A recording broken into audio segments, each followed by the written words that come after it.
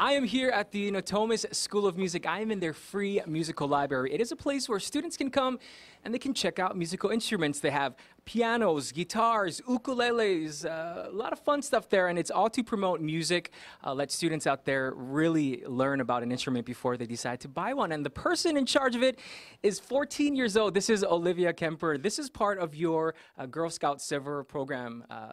Tell us about it. What inspired you to put a library together like this, full of musical instruments? Well, I've always liked music, and me and my dad, my dad plays the drums, and we always like to sing together and make up funny songs and do improv with it.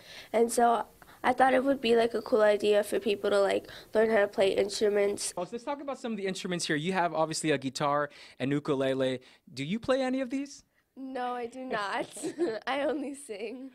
All right, but really the goal is to promote passion and learning with anything music. So thank you so much for doing that. And if you'd like to donate, of course, that is all here at the Natomas School of Music. We'll have all the information up on our website. And for folks who want to come out and possibly borrow an instrument or learn more on how to take classes here, you can visit our website, cvis13.com.